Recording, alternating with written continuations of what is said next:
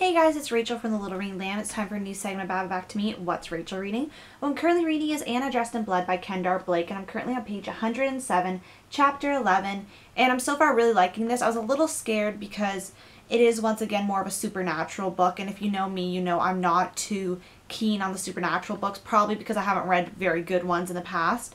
But this is actually really good. I'm really loving it so far. I just have not had abundance of time to read it, but my little goal that I made a few videos earlier about trying to read a bit each day, at least 20 pages, has so far been successful. I've been reading more. I've been bringing my book along to school sometimes, and if I have like an hour break, I'll take like 20 minutes out of that and read my book. That's really been working. As well, I'm going to be doing Top 5 Wednesday this week. It'll be posted after this video. But next week, I'm going to see. I'm not 100% sure yet if I'm going to get to it because next Wednesday and Thursday, I have a lot of stuff to do both those days, so we'll see. Also, there has been a request for me when reviewing books to do kind of like a spoiler section, which is more like a discussion that I do with like the PLL books.